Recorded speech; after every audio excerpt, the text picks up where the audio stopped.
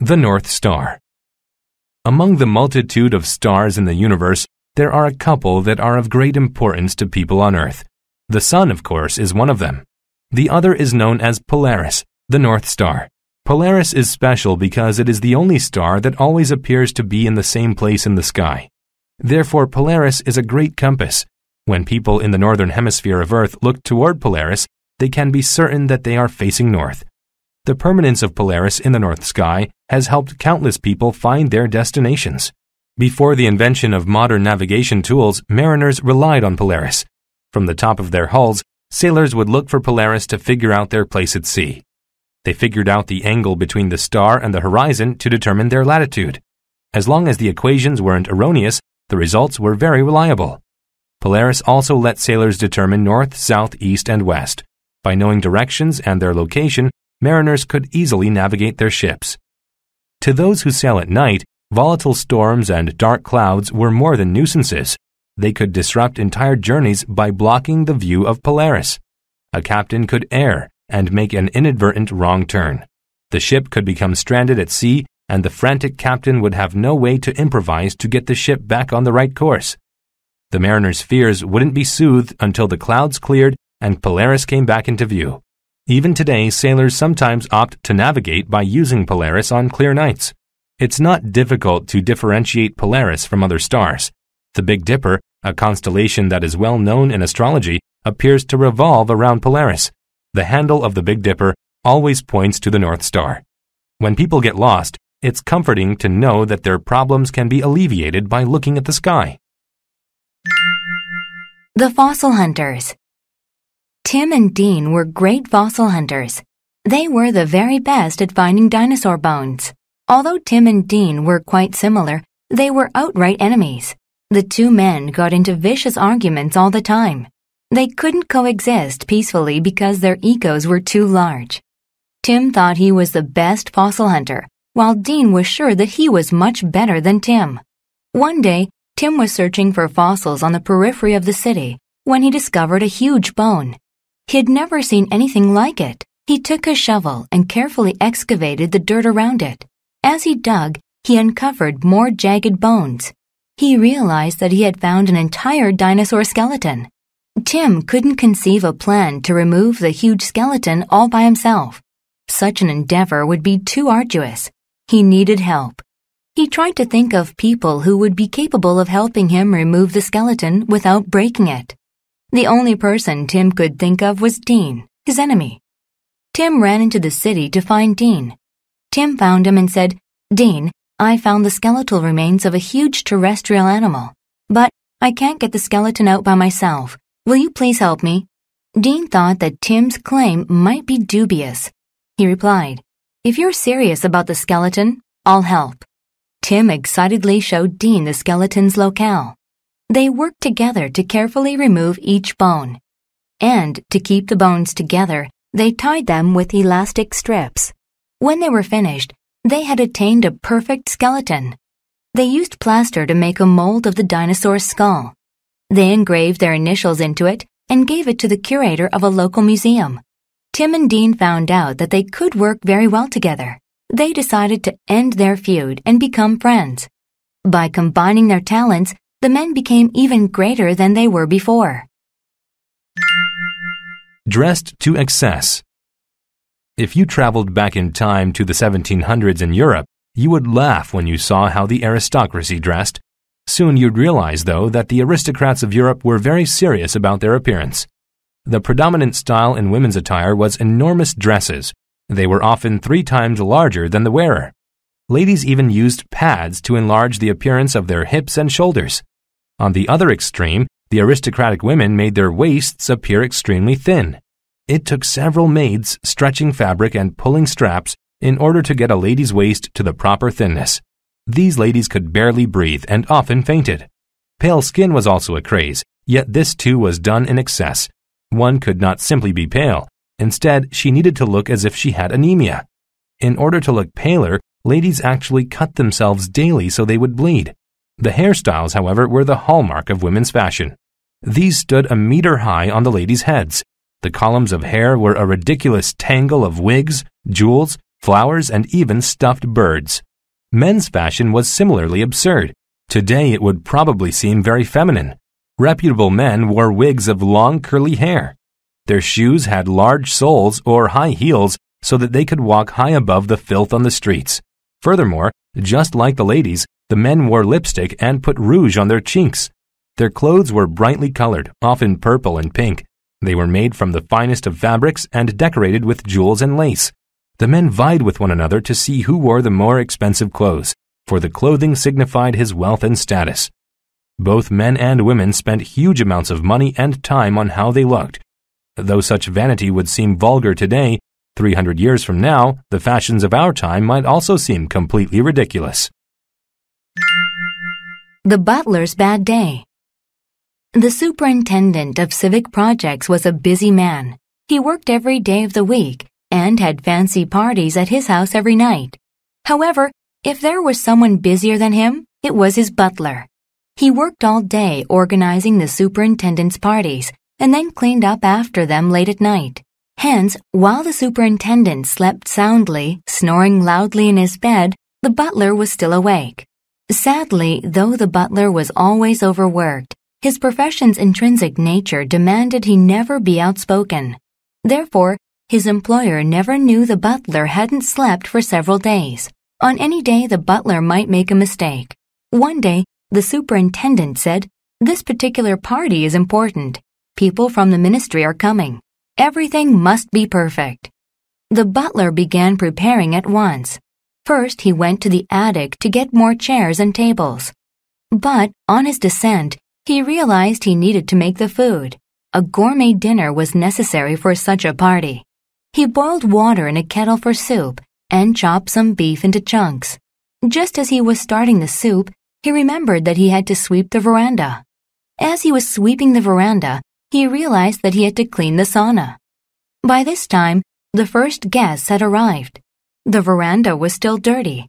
There were not enough chairs for the guests to sit on, and the soup tasted too pungent. Some guests were dissatisfied. They started to make a fuss, and the party was filled with a din of complaints. The superintendent's party was a disaster. He wondered why his butler had made so many mistakes. At last, the butler admitted to being exhausted. His boss felt pity for the butler. He had no idea the butler was so tired. He said, "You should have told me earlier. Then we could have avoided this whole ordeal." A bet. Russell finished running a relay and joined his friend Becky in the cafeteria. He asked, "What's for lunch?" "Sesame chicken. It's okay except the meat's charred. Oh, and watch out for the chili peppers," Becky said. "Chilies don't bother me," said Russell. "My stepmother says you should be careful with them," replied Becky. An argument ensued about eating chilies. "Chilies aren't so bad. I bet I can take more bites of this chili than you," Russell said. Becky was wary of eating the pepper. Despite her reluctance, she didn't want to say no to the bet. She wavered about whether to do it or not. She negotiated the details. "What will the winner get?" she asked. "The loser has to carry the winner's books for a year. I'll even let you go first." Becky replied, "Fine, but to clarify, you'll carry my books for the entire school year, right?" Russell restated the agreement. "That's right. I'll carry your books all year if you win," which you won't. His dogged persuasion convinced her. The chili looked benign, but Becky knew it could cause a lot of pain. She bit the bottom of the pepper. Surprisingly, she felt nothing. "My turn," said Russell. He bit the middle of the chili. Immediately, he seemed to be in distress. He gasped, and his face alternated between brave and pained expressions. He experienced an overdose of spice. He was on the verge of tears and finally let out a horrible cry. "Take this," said Becky, handing him her drink. "That was awful," he said, continuing to sip from the glass. That night, Becky researched chilies. The next day she said in an apologetic voice, "I read that the hot part of chilies is in the middle, where the seeds are. I'm sorry, I feel like I cheated by going first." Russell was relieved. Not only did he learn something new about chilies, but he learned that Becky was a good friend. Amazing Komodo dragons. Once, a British gazette had an unusual story. Scientists at a zoo made a discovery about Komodo dragons. Komodo dragons are giant lizards that grow up to 2.5 meters long. A female lizard at the zoo had babies. However, it had never been around a male lizard in its entire life. After the scientists publicized their discovery, many people thought it was fictitious. But it was true. It was discovered that female Komodo dragons can have babies without the help of their male counterparts. This contradicts what scientists know about how most animals have babies. In most cases, there are many things that can obstruct this type of reproduction. For example, adult males and females carry different genes needed to make an embryo. If the genes are homogeneous, the babies are weaker and have genetic problems. Over time, the weakened species dies out completely. This makes it necessary for the male to be involved. However, scientists verified that when Komodo babies are born, their genes aren't the exact same genes as their mother. Also, they are devoid of any genetic problems. Scientists theorize that Komodo dragons developed the ability because it helps the species fend off extinction. If a volcano erupts, lava can kill all of the Komodo dragons on an island. However, as long as one female eludes death, she can prolong the survival of the species. Luckily, Komodo dragons are vigorous swimmers, so the surviving female can plunge into the ocean and swim to another island. When she comes ashore, she can reproduce by herself. Over time, the genes within the population diverge. Then, the sparse population increases. Once again, there is a surplus of lizards on one island. Scientists think that this may be how the lizards took over all of the islands in that area. Greek Magical Papyri. The Greek Magical Papyri is a collection of writing about magic. After it was found in the Egyptian desert, it took experts years to decipher it. The text was written in at least 3 different ancient languages. After many years, experts realized it contained a number of spells that varied greatly in scope. The most common types of magic in the collection dealt with healing illnesses like pneumonia. Some spells also gave advice for treating people with mental illnesses, such as those who became psychotic. Some spells asked for unusual things, like crocodile dung. But botany was an important part of the magic. Many healing spells gave instructions on how to use herbs and plants that were believed to be therapeutic. For example, in order to cure arthritis, the book says that the magician should build an ornate altar. Then he should mash different types of herbs and place them on top of it. At dusk, he is supposed to say a spell so the gods would be gratified. Other parts of the collection describe how to hone one's psychic abilities and how to give credible descriptions of the future. Often the book advised people how to use different objects to tell the future, including tea leaves. Also, one part of the book tells what different dreams might mean. It gives advice for using dreams to tell the future. A small part of the book, however, is more sinister than the rest. It is meant to cause strife and deception. For example, one tells how to give someone warts, while another will make all of the victim's farm animals die. However, if someone's farm animals died as a result of a curse, he could ask a magician to perform magic that makes the deceased come back to life. Watch out!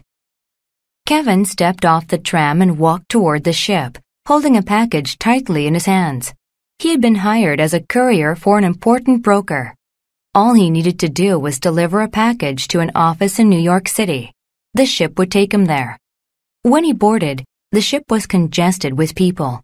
As Kevin walked to his cabin, he saw the exclusive first-class section. Everybody inside was wearing fancy garments. He would have liked to socialize with the people inside, but it was against proper etiquette. People paid a premium for the privilege to ride in first class. Instead, he went to his cabin next to the freight section of the boat. His room smelled bad, and the floorboards were warped and deformed in some areas. He could also hear the motor humming as it waited to propel the ship forward. Suddenly, Kevin was unsettled by something, but he wasn't sure why. He took a short walk on the ship's deck, but he still felt strange. That night, he suffered from insomnia. He couldn't suppress his obsessing over how strange he felt. Kevin went back on deck. It was cold and dark outside. He looked overboard, but it seemed that everything was all right. Just go back inside, he thought. Then Kevin saw it. A giant iceberg was sticking out of the ocean in the distance. "Help!" he yelled. People looked at him as if he was crazy, but he continued to shout until he saw the captain. "There's an iceberg out there," Kevin said to him. "If the ship doesn't move, we're liable to crash," he said, pointing toward the iceberg. The captain saw it and immediately instructed the crew to change the ship's direction. "Without your help, we would have definitely hit the iceberg. That would have been a terrible disaster," he said to Kevin. Kevin felt relieved. Now he knew to always trust his intuitive sense. Dangerous bites. There are many animals with dangerous bites in the world, but which one is the worst? Some would say that the elusive short-tailed mamushi has the worst bite. The snake only goes into homes to chase pests such as mice. Otherwise, it stays in the fields where it's dangerous to people who forage for food there. If someone stuns it by accidentally stepping on it, it bites to protect itself. At first, the effects of the bite may seem negligible because it doesn't cause a lot of bleeding. However, after a few moments, the venom induces paralysis in the area where the individual was bitten. Furthermore, the venom can also impede respiration. If the person doesn't go to the doctor, they are susceptible to kidney deterioration. Others would argue that tigers have the worst bite. Mother tigers are inseparable from their babies and seem to be the gentlest creatures when they are around their young. However, if the babies are threatened, the mother tiger's savage nature prevails. With strong jaws and the ability to move quickly, the tiger can kill someone with one bite. That's because it always tries to bite an important artery when it attacks. If the artery is ruptured, the victim will bleed to death. In the mainstream, animal bites are seen as the most dangerous, but some scientists think this idea is invalid. In fact, the most dangerous bite might be the human bite. When scientists magnified the contents in human saliva, they found about 300 different microbes in it. A human bite can be dangerous if the bacteria enters the body through a cut, which can make people very sick. Furthermore, most people don't realize how serious a human bite can be, so they don't go to the doctor right away. This gives the wound a chance to get infected and cause more problems. The Avalanche. Randy was a forest ranger. Because of his job, he was secluded in a cabin in the wilderness. One day, the radio reported, "Convection in the atmosphere is causing a lot of clouds to form. A serious storm." Suddenly, the radio went silent. The signal was lost. He went outside and looked at the overcast sky. Anybody else would have taken the dark sky as an omen of a very bad storm, but not Randy. His upbringing had taught him consistency. He had done this job for years, and nothing could stop him. Besides, he thought nothing could hurt him. Today, he had a very important task to do. The snow was starting to pile up high on the mountain. If too much accumulated, it could cause an avalanche. But Randy had an apparatus to get rid of the snow. It used dynamite to shake the snow and make the top layer of snow come down. As the snow started falling, he thought about returning to the office until the storm stopped, but he decided not to. Suddenly, he heard a loud noise behind him. It was an avalanche. He started to run, but within seconds he was knocked sideways and buried by the snow and rubble from an old cabin that had been destroyed. An aerial rescue team came quickly. Randy was just a speck amongst the great pile of snow, but the team found him thanks to his brightly colored jacket. They quickly took him to a hospital. After a few hours, Randy woke up in the hospital. He looked at the sober faces of the doctors and saw his wife sobbing. "What's wrong?" he asked. He didn't remember what had happened. "You were almost killed," his wife said. "You broke several ribs, but the rest of you is still reasonably intact. You are really lucky to be alive," the doctor said. After 5 days, Randy was discharged from the hospital. The experience had taught him a poignant lesson. He was immortal, and nature was much more powerful than him. The Lydian King. King Croesus was once one of the richest kings in the world. He ruled over Lydia, an ancient empire located near modern-day Turkey, and controlled a valuable commodity, gold. Many people were very envious of him. One day, a messenger disclosed some interesting news. Political unrest in Persia had weakened the empire. Before then, the Persians had taken over many countries. Many leaders were scared of the Persian conquest. But King Croesus understood the dynamics of war better than most.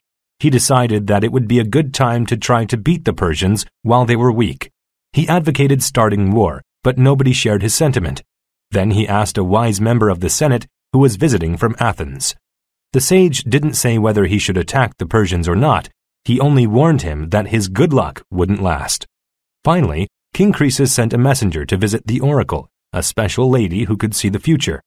The messenger gave the oracle jugs of wine and baskets of lentils in order to make her happy.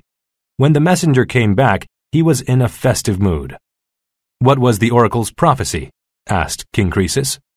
The jolly messenger responded, "She said that if you attack Persia, you will destroy a great empire." The news filled Croesus with euphoria. After hearing the oracle's prophecy, many civilians enrolled in the Lydian army.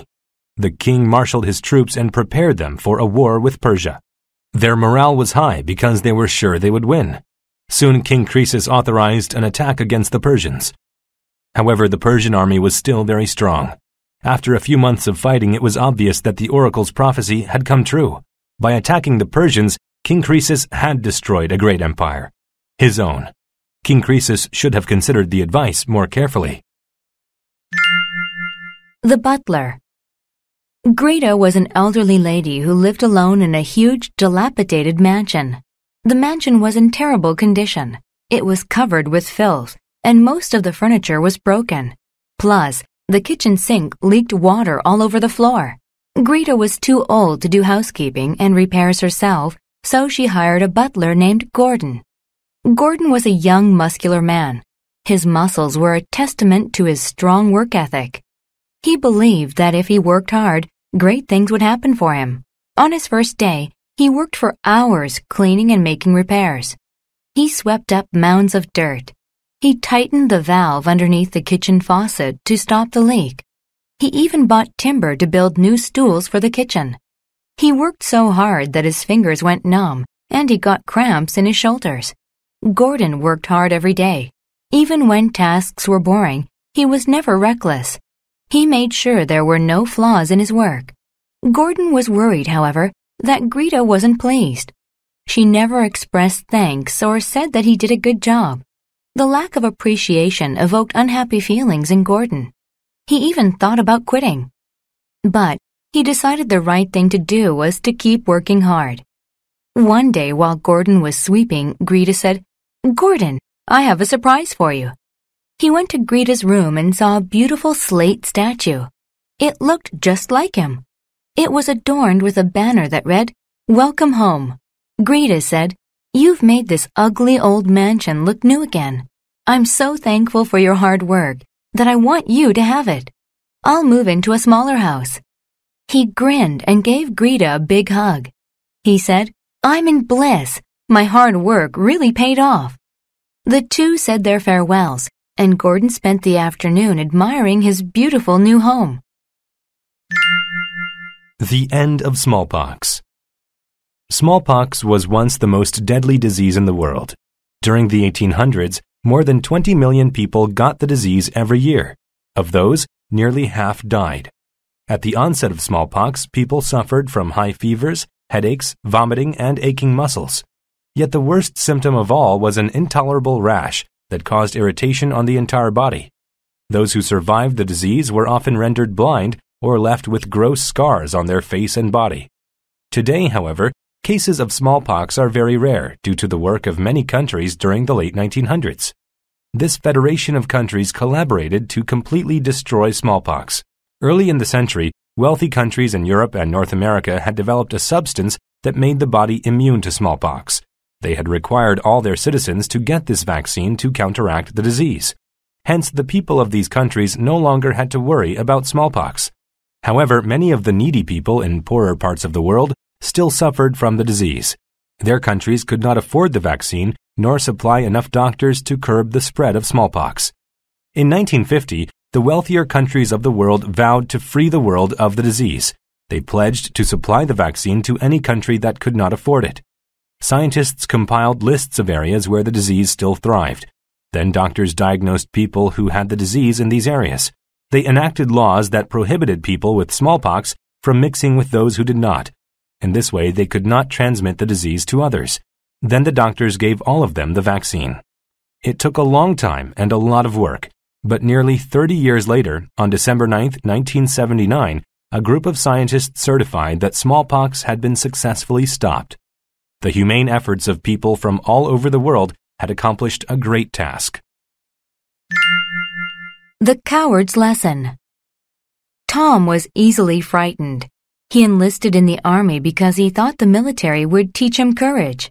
And though he needed courage, he never imagined how he would learn it. During a march across a tract of wilderness near his country's frontier, Tom strayed from his squad. He had stopped to gaze at a splendid view of a lush valley. When he turned around, his squad was gone. He searched for them, but because their outfits had camouflage, he couldn't find them. It was getting dark, and Tom grew weary. All he had was a knife, a boomerang, and his handbook. He made a camp for the night. It was cold and the ground was hard. He wished he had his cot and a blanket. Instead, he made a fire, wrapped himself tightly in his jacket, and fell asleep. A loud noise roused him from his sleep. What was that? He wondered. Then he noticed it. An animal of substantial size had left a print from its paw in the dirt. He sat closer to the fire and looked into the darkness. He imagined a large beast jumping from the gloom and attacking him. He shook so much from fear that it felt like the marrow in his bones quivered. Tom contemplated many different plans. He was hesitant to act. He decided to stay by the fire. But during his vigil, he heard more noises. He couldn't contend with his fear any longer. He knew what he had to do. He made a torch and followed the prints. He heard a twig snap very close ahead, but he bravely went on. Seconds later, he discovered what had scared him. It was only a kangaroo. Tom went back to his camp and slept. In the morning, he found his squad. He had finally learned courage. He learned that he had to confront his fear in order to conquer it.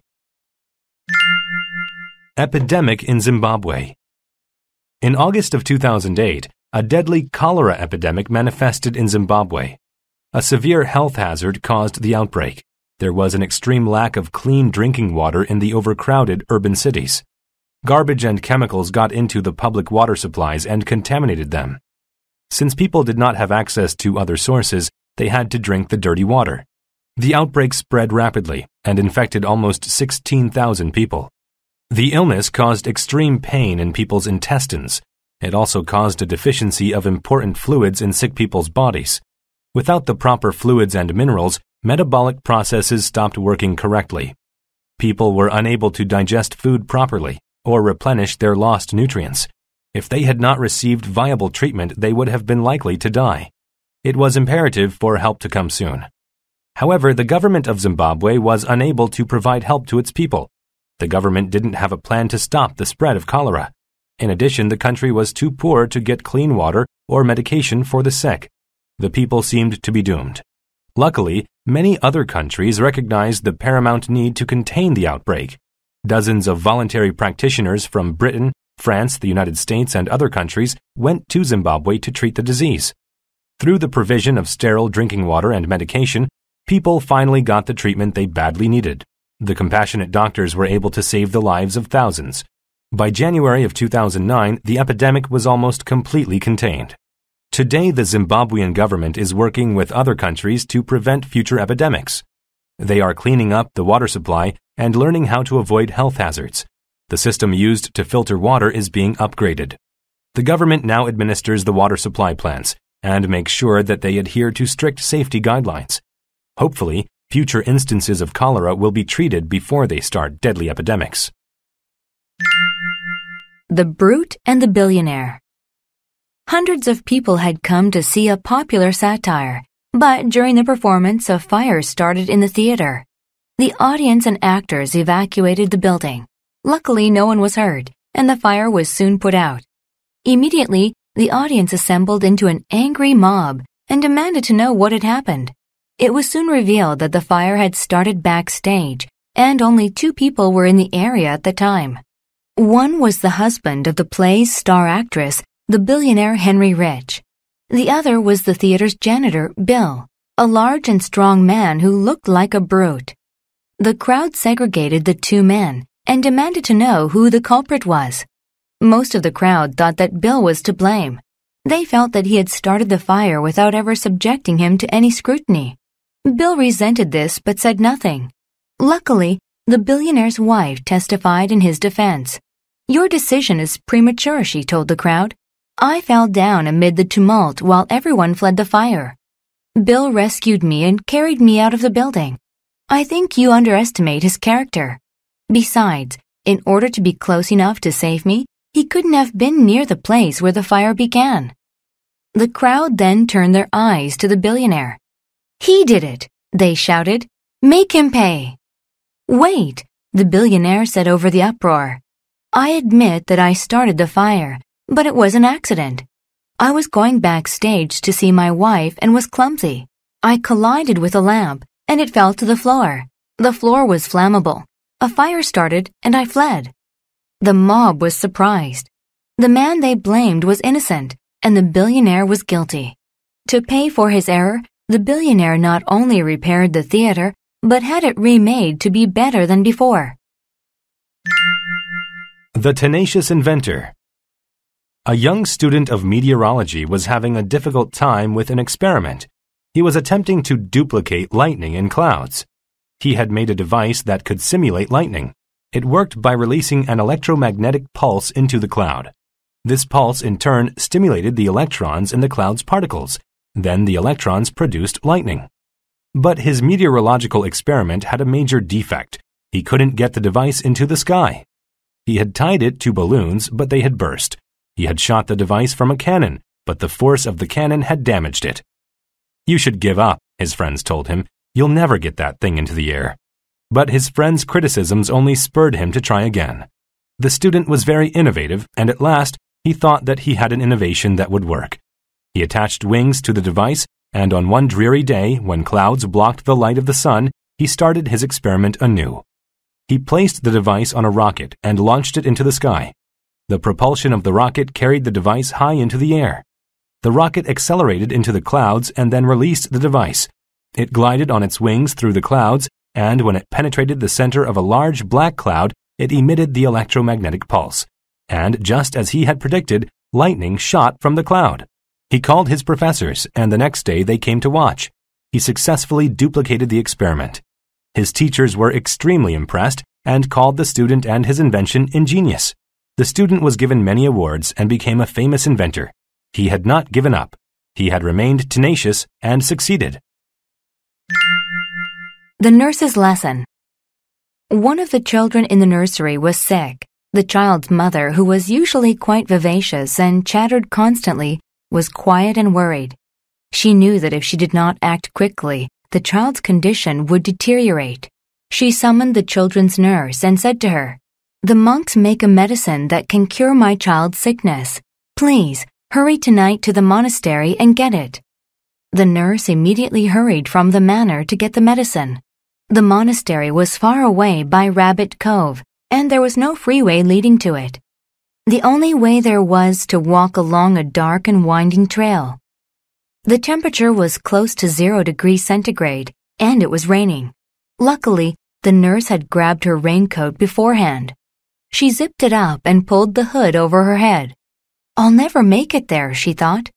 "Perhaps I should return and go in the morning." But she remembered the sick child and decided to continue. Finally, she arrived at the monastery. It was very late. She feared the monks would not be hospitable. But she approached the door and knocked anyway. The rain had condensed on the exterior of the windows by the door. All she could see was the profile of a large man coming to answer the door. Again, she was filled with fear. But the monk smiled at her when he opened the door. He took her outstretched hand and welcomed her with a hearty voice. The place was warm, and she heard a concerto playing in another room. She relaxed. "How can I help you?" the monk asked, and the nurse explained the situation. He instantly knew what to do. He grabbed a parcel of medicine and took her back to the manor in a carriage. The medicine worked. The nurse was happy she had persevered through the bad weather and found the monastery. Now the boy would be able to live a long natural life. Seizures then and now. If a person who lived 200 years ago was treated for a seizure today, they would be surprised by the treatment's novelty. That's because doctors in the 1800s were influenced more by primal medical beliefs than science.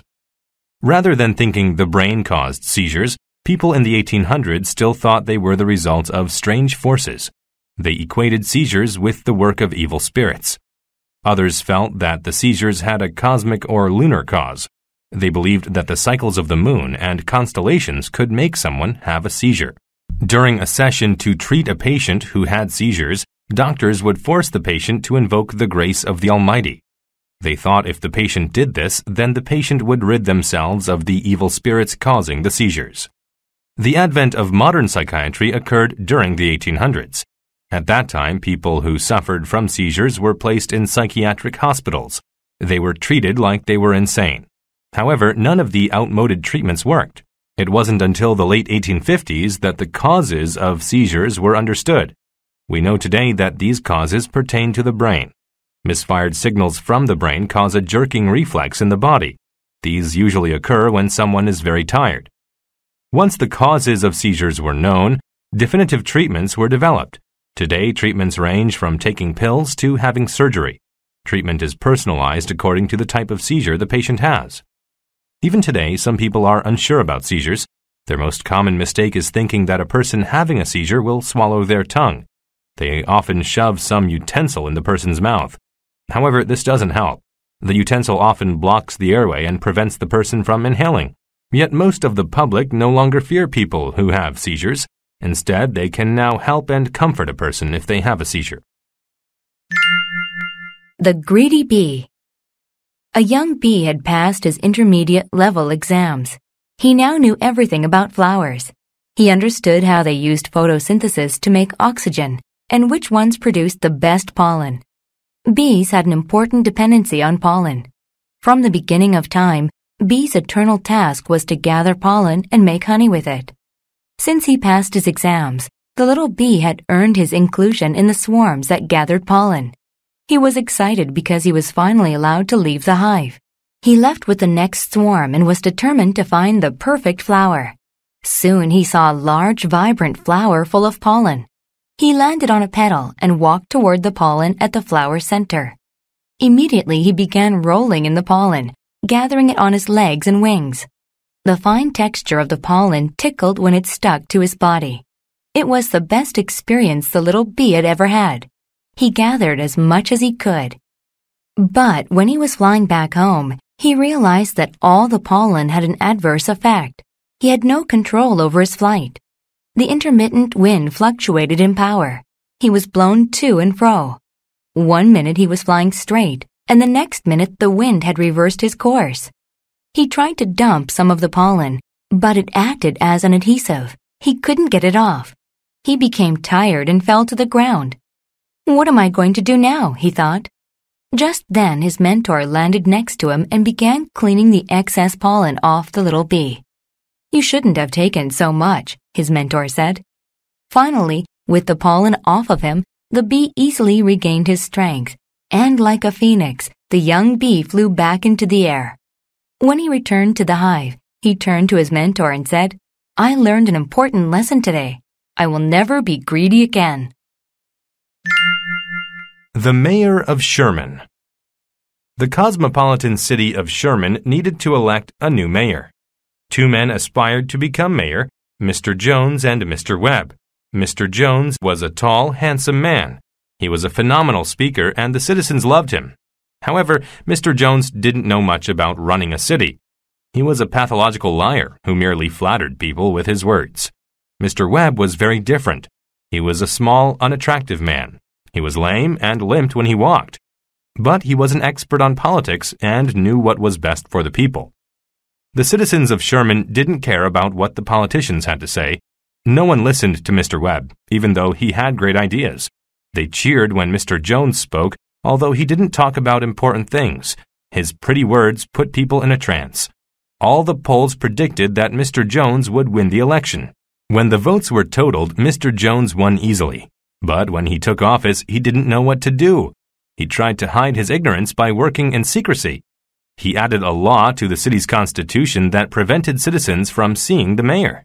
He even censored newspapers that tried to disseminate information about his inability to help the people. Soon, however, Mr. Jones became infamous for his poor leadership. There was an outburst of anger among the citizens.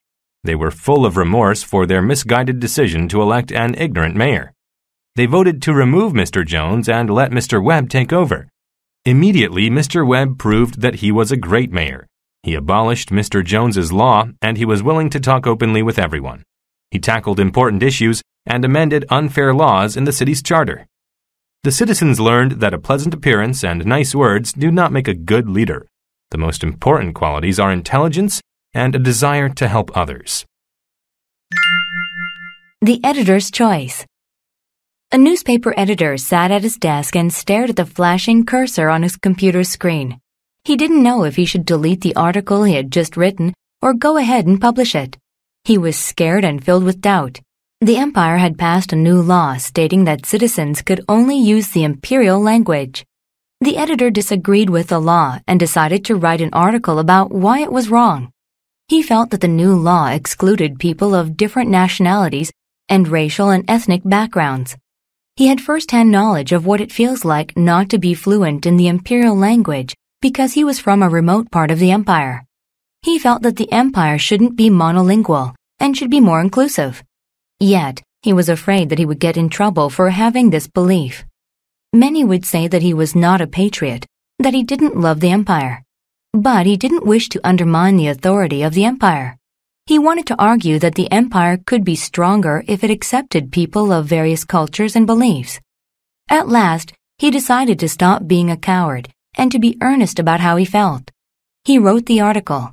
It wasn't rude or angry, but rather very solemn and intelligent. The next day it was published in all the papers. Everyone was impressed by his tact and showed solidarity with his ideas. He expected to be arrested any day, but the police never came. Surprisingly, instead of being prosecuted, he became a hero. The legislature changed the law, and people from many linguistic backgrounds praised him. Never be afraid to be vocal, the editor later wrote. If you think something is wrong, then stand up for what you believe. The Ice House. Last year, Eric constructed one of the world's strangest houses in the glacial landscape of northern Sweden. He called it the Ice House, a house made entirely of ice and snow. All of the beds, chairs, tables, and walls are cold, hard sculptures of ice. A group of architects and volunteers from all over the world traveled to the site of the Ice House and began its construction. The multicultural group journeyed through blizzards and frigid temperatures to reach the site. Once the builders arrived, there was an interchange of ideas and tools were allocated to each worker. An expert was selected to oversee the building process to make sure there was no discord between the workers. Once a plan was generated, they got right to work. The design was very unique. The builders couldn't replicate the design from normal houses. The first step was to build the walls and ceiling. The builders used a metal frame to help them build the structure. After the ice was in place, the frame was removed. The builders then created furniture and art pieces. Designs were carved into each piece. One worker carved big wavy lines, and another made tiny clockwise concentric circles. Finally, the workers carved small cavities in the roof and inserted colored lights. When the work was finished, the beautiful house was ready for a resident to enjoy. Living in the Ice House is an experience like no other. Eric stores his belongings in an ice locker and lays out a sleeping bag on his ice bed. At dinner, he dines on a delicious salad with crisp toppings. And for the main course, he enjoys appetizing fish caught from a nearby river. The fish are pierced with icicles and served on ice plates. After dinner, he gets ready for a cold night. The omission of heaters can be too much for his visitors sometimes. Luckily, there are warm rooms nearby, as a courtesy to people who get too cold. Preparing of the future. Overpopulation is a big problem in the world today. Too many people are crammed into cities and towns around the globe. Earth's population is about 6.5 billion people. This number is growing every day. In just 50 years, the population will be almost 9 billion. Many people worry that the Earth won't have enough resources to support so many people. One major reason for this is that wasting resources and polluting have become habitual behaviors. Industrial output results in polluting the air with dangerous fumes. Also, cars and machines waste a ton of important natural resources like oil and water. It's possible that the Earth may become so damaged that it cannot support a large population of humans. Another issue is the lack of useful land for cultivating crops. Even today, many people subsist on mere scraps of food and little water.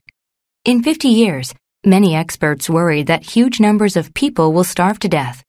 So what is being done to prepare for the future? People are realizing they can no longer justify their wasteful behavior or defer action to fix it.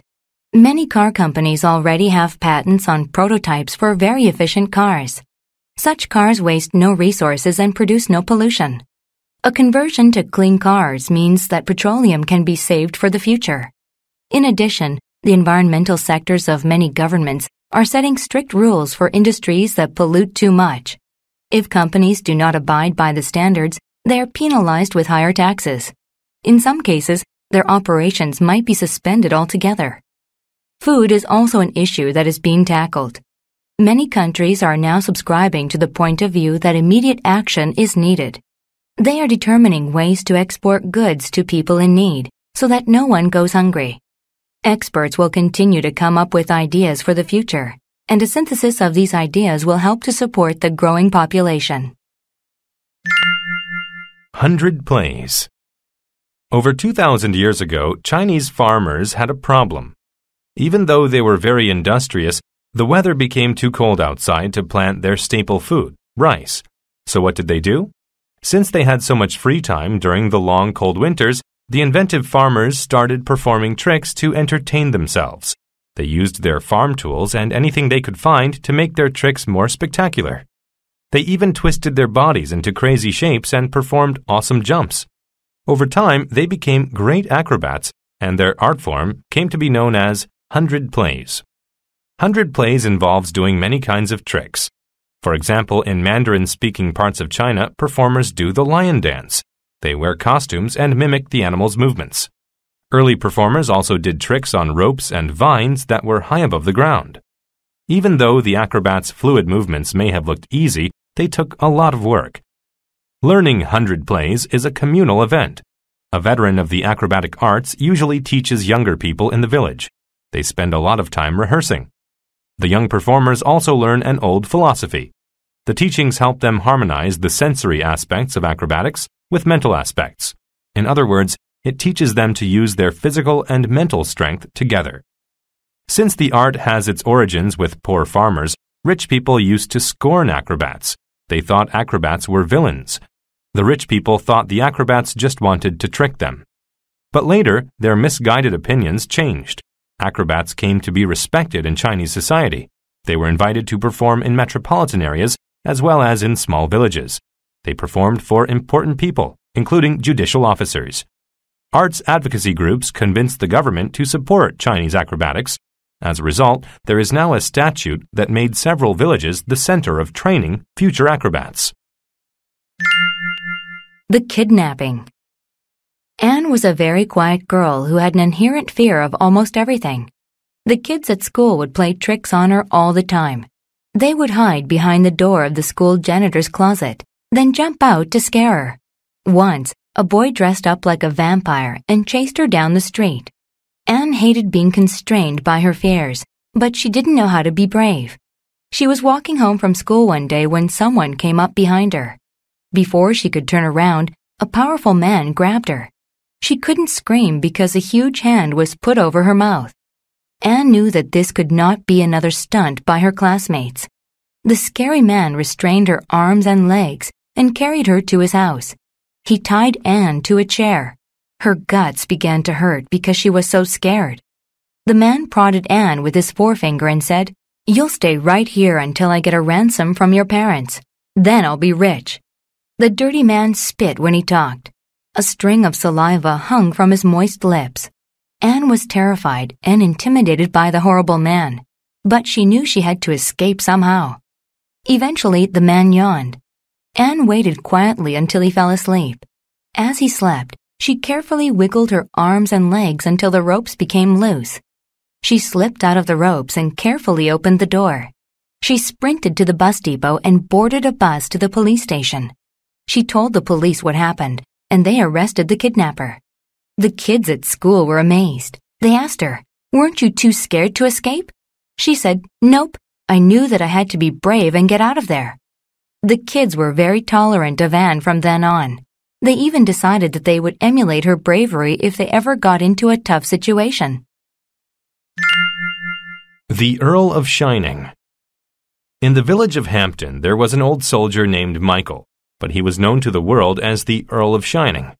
Michael was once an expert archer and a great fighter. In fact, his skills seemed to be hereditary. All the people in his ancestry were famous warriors. However, he was getting old and no longer wished to fight. One day, he was in the forest hunting prey when he saw a beautiful prophet singing a hymn. She said, "Michael, an evil army is involved in a conspiracy to take over Hampton. You're the only one who can defeat them and stop the tyranny. The village needs you." Michael replied, "But I'm too old to fight. I'm not confident that I can do it."